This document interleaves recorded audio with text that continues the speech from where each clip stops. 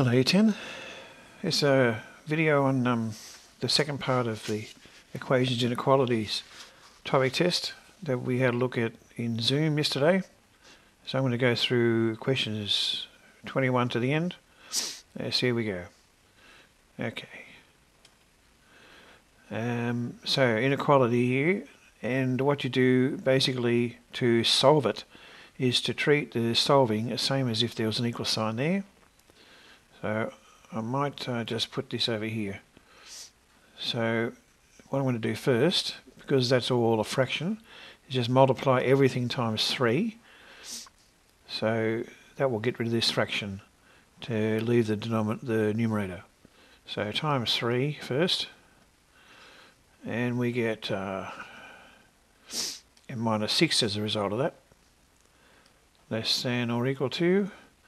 And then negative 2 times 3 is negative 6. And then we remove the minus 6 by doing plus 6. And negative 6 plus 6 is 0. So that means on here, to graph it, less than or equal to, well, we could do that there. I filled in the circle for less than or equal to. And then less than or equal to means the arrow goes left. But we need some numbers. So that's 0, 1, 2, 3, negative 1, negative 2, negative 3. So from 0 to the left is what m can be. So there's answer question 21. 22. A fairly straightforward one. 4x plus 9 is 23, so I'm going to take away 9 first. And 23 minus 9 is 14. And we divide by 4. 14 over 4, which is 7 over 2. Simplify 2, which is 3.5. So either one of these ones is fine. 22b, fraction again. So we just multiply by 6 both sides to remove this fraction. So when we do that, we're left with the numerator equals times 6 is 12, and then we take away the 1. Oh, I left that answer there. Okay, well, I'll redo it anyway. What do they want us to do? Solve it, okay. Well, it's going to be easy if I'd add 3m, so remove this from here, so I'm going to add 3m. Okay, it looks like it's going to be an easier way. 20 equals 8m. I'll do it the other way in a minute, just to move this back over here, but for now, 20 equals 8m, you divide by 8. 20 divided by 8 equals m. And that would simplify to divide by 4, 5 over 2. Which is the same as 2.5. If I do it the other way, I'm going to move the 5m over here. So we get 20 minus another 5, that's 8m, equals 0. And we just move the 20 over to here, minus 20, minus 8m equals minus 20. Divide by minus 8. And we end up here too. Negative 20 divided by negative 8. And just to check, where's our calculator? Negative 20 over 8. Negative 8. That should be a plus number. 5 over 2. Yep, same answer. Very good. Okay. Over here. This is a bit of subbing in. Body mass index is that equation. M is the mass of a person and h is their height in meters. So we have to sub in what we know into here and leave what we don't know. Okay, we're going to find the BMI. So we should be given the mass is 58 over the height squared. Okay, let's move this other way. Fraction 58 over 1.61 squared. How many decimal places? 1. 22.4.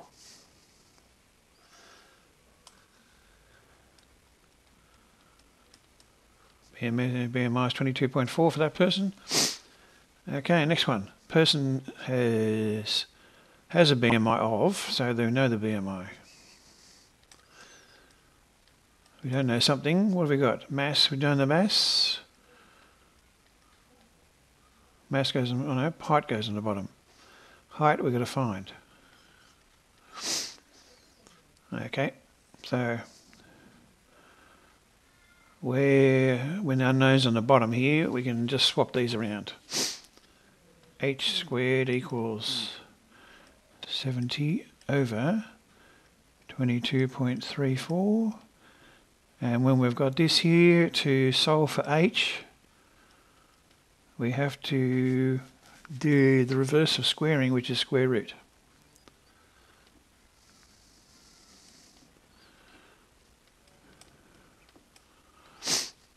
Calculator.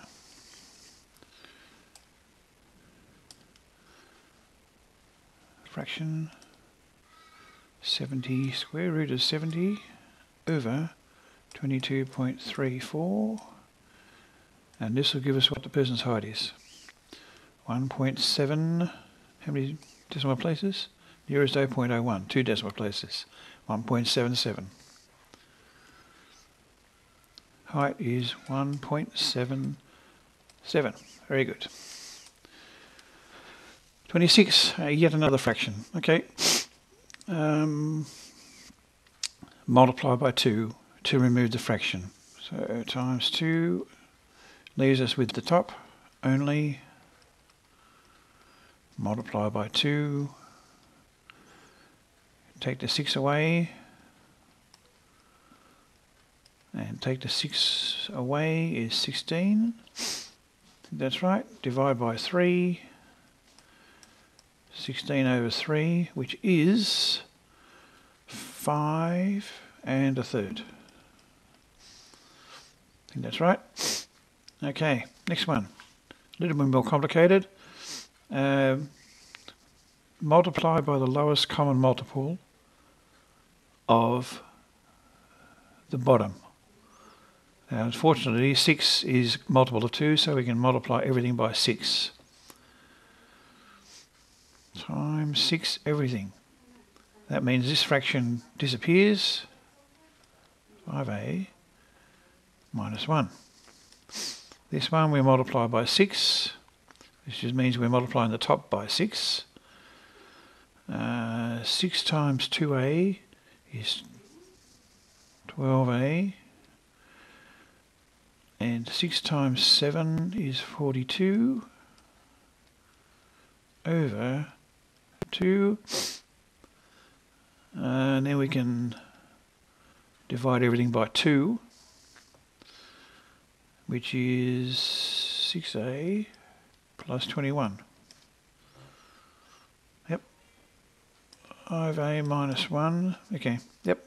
So just you can always pause and rewind, check these ones, but yep, multiply by the lowest common multiple.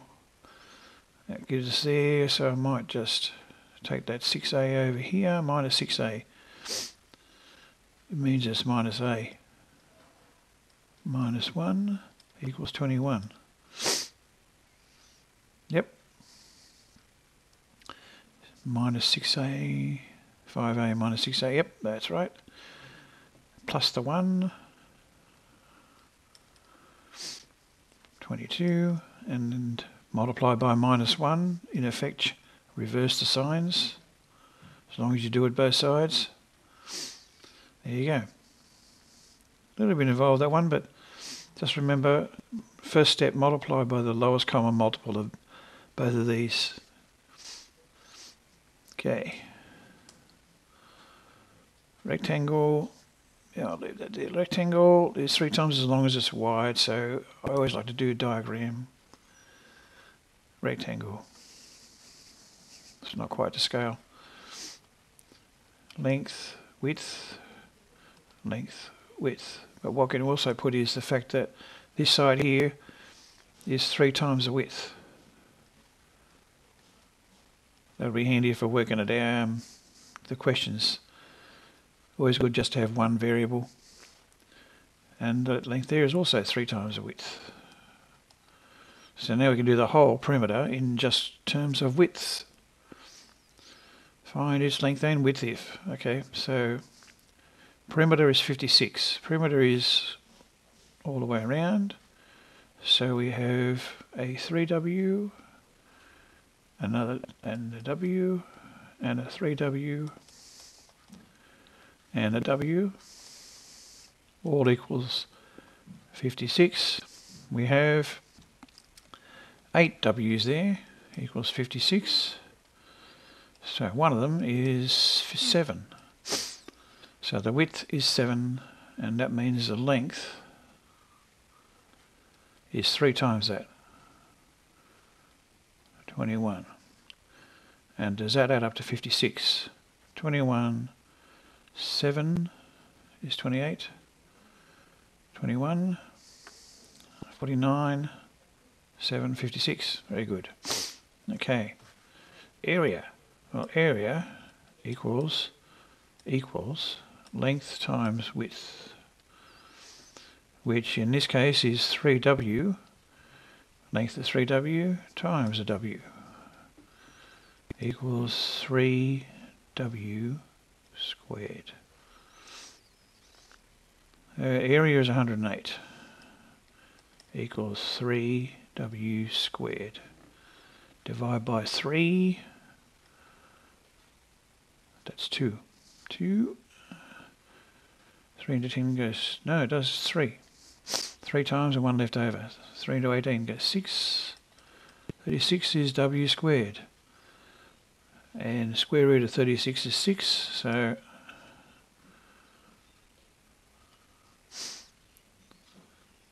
okay, so this is obviously a different triangle to this one. This area width is 6 this time, so the length is 3 times that, is 18. Okay. Okay, we have solving 2 fractions. Okay, so we need a common denominator. We're adding fractions, and looks like 15 is the one. So something over 15 plus something else over 15 equals 9. Now, 5, so times 3. 6W times 5 plus 5W over 15 equals 9.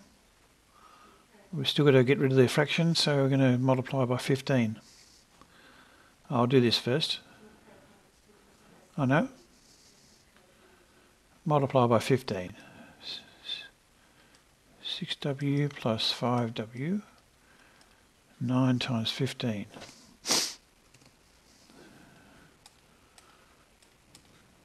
135. That's 11W.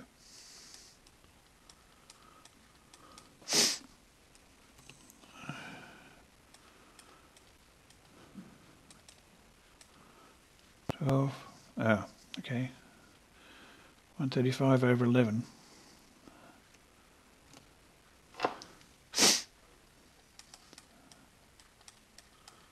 Or 11 11s equations, 121, 12, and 3 11s, I think.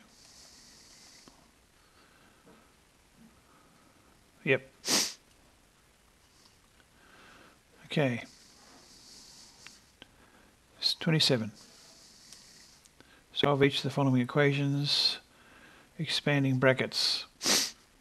Okay, expand this one, we get 2d plus 2 times 4 is 8, plus 3d minus 6 equals 7. Alright, let's move all this over here. So I'm going to subtract the 8 and add the 6. That's minus 2. And these two combine to make 5d. Minus 8 plus 2. Yeah, that's minus 2. D equals 1. Okay. This one, expand brackets, 6 times 3r, 18r, minus 42 equals 8r, plus 8 times 3 is 24.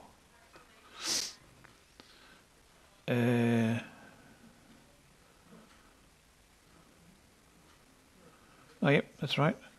We'll move the 8r over here, minus 8r, that leaves 10r, minus 42 equals 24. Added the 42, 10r equals 6, r equals 66 over 10, which is 33 over 5, which is 6 3/5. Okay, 28. 3b squared plus 4 equals 79. We got to take the 4 away. 3b squared equals 75. Divide by 3. B squared equals 25, which makes B 5 or plus or minus. Because 9 minus 5 times minus 5 is also 25. Okay. Okay, multiply by 27 to get rid of the fraction. 2m squared, 6 times 27. 162. 2m squared is 162. Divide by 2. That's 81. M looks like it's 9. Plus or minus. Okay. Next. Lucia has $58 in a money box in $1 and $2 coins. If there are 37 coins, we'll just put that there. Coins is 37. Use an equation to find how many $2 she has. Right. Okay. $1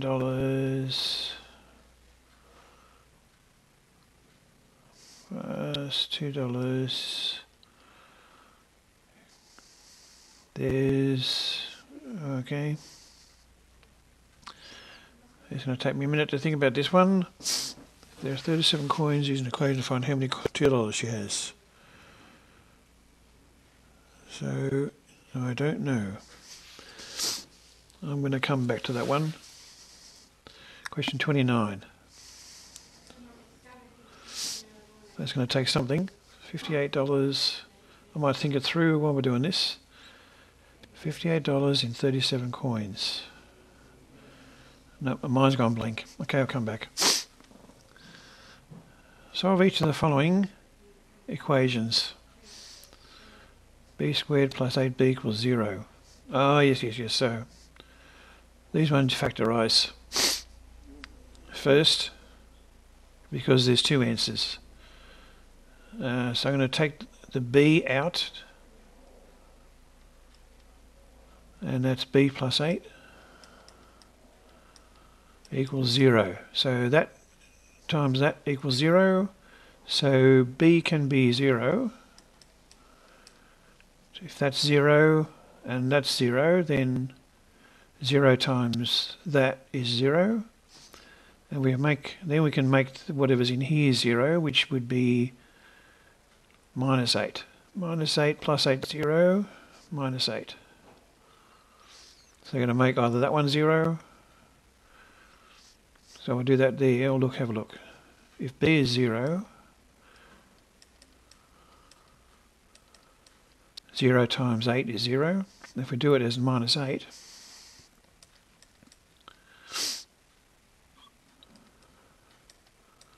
well, minus 8 plus 8 is 0. Negative 8 times 0 is 0. So it's that one. Yep. Okay. Quadratics. Okay. So with these, we have to find the factors of this last bit. 15. And 15 has 15 times 1 and 3 times 5.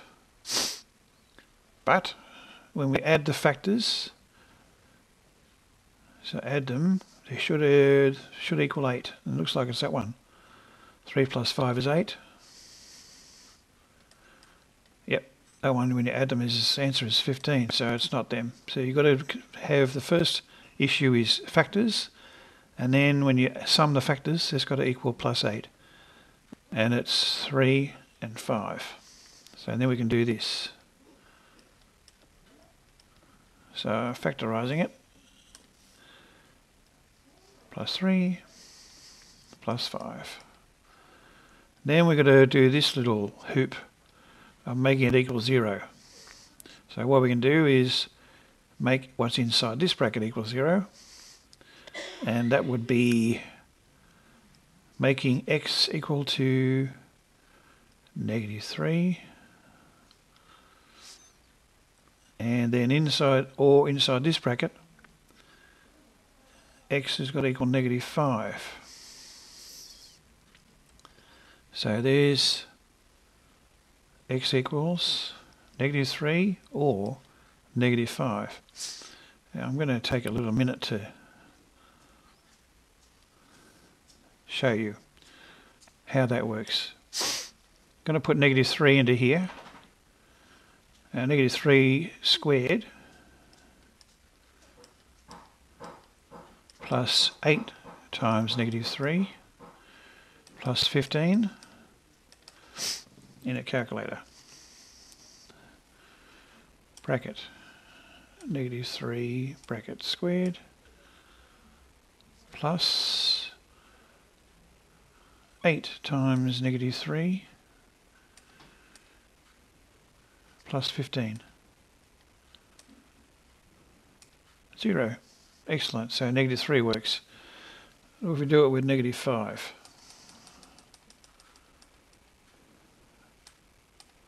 Negative 5 squared plus 8 times negative 5 should also equal 0. Very good. So both of them work. Okay.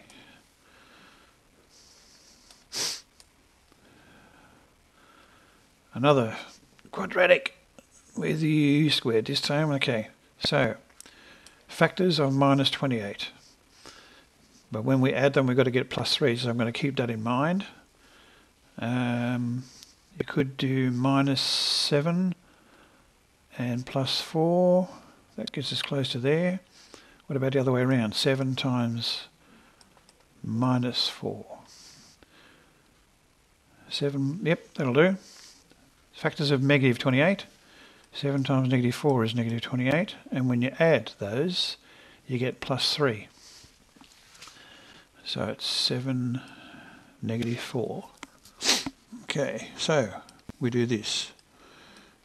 X plus 7, bracket, x minus 4 equals 0. So again, what's inside the bracket here, to make x equal negative 7 will work. So the answer, I'll put over here, negative 7 will make that 0, so there's one answer. 4, we'll make that 0.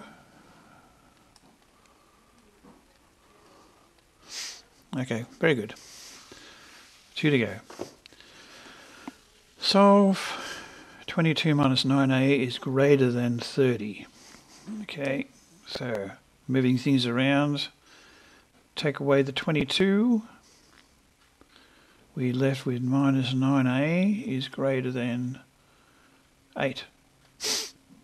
Take 22 away, divide by minus 9, and this is where we've got to remember, when you divide or multiply by a minus, the sign reverses. 8 over minus 9, which is 1 over 8, oh yeah, 8 over minus 9. That's the answer to that one. Okay, last question. Okay, 17, multiply by 4, gets rid of the fraction, less than times 4. What's that? 52. Okay, take the 17 away, is less than 52 minus 17. 10 is 42, 35. And again, we're going to divide by minus number. So dividing by minus 7. Change the sign because you're dividing by a minus number. And that becomes divide by minus 7. That's minus 5. And graph this one. M is greater than minus 5. Now greater than, I can do minus 5 here. A greater than, open circle. Minus 5, minus 4, minus 3, minus 2, minus 1. And the arrow greater than. So everything to the right of minus 5. And the circle's not filled in because m doesn't actually equal minus 5. It's got to be greater than. There we go. So that's the end of this video. I'm going to do a separate one for that other question that I had to think about. So thank you very much, everyone.